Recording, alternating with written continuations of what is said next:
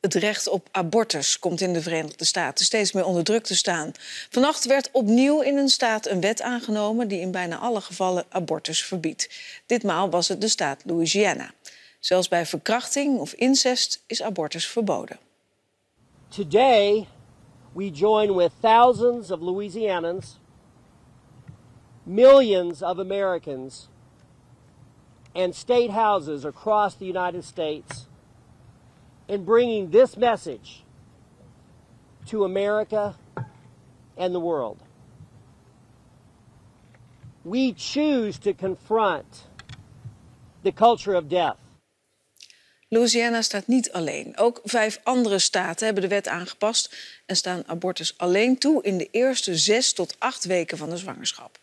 In Alabama is zelfs een totaalverbod ingevoerd. En in Missouri dreigt de gouverneur van de staat binnen een paar dagen de enig overgebleven abortuskliniek te sluiten. Help us, God, to speak up in this nation. We don't let someone come into our home and murder someone in our house. Why are we letting murder happen in our country and in our state? Elke dag staan ze hier voor de laatste abortuskliniek van Missouri om te protesteren tegen abortus, maar ook om vrouwen over te halen hun zwangerschap niet te beëindigen. Abortion is in fact it's a violent act, right? And so let's say a woman is caught in a difficult situation. There's always a way to help her and encourage her throughout her entire pregnancy, and we want to do that. Nou, dit is letterlijk de frontlinie in een gevecht dat zich ook elders in Amerika afspeelt. Tal van conservatieve staten voeren steeds strengere regels in voor abortusklinieken zoals deze. Daarmee willen ze de gezondheid van de vrouw beschermen. Althans, dat is de officiële verklaring. Maar in werkelijkheid zijn ze natuurlijk vooral bedoeld om het werk van deze klinieken onmogelijk te maken, zodat ze gedwongen worden hun deuren te sluiten. En hier gebeurt dat nu ook.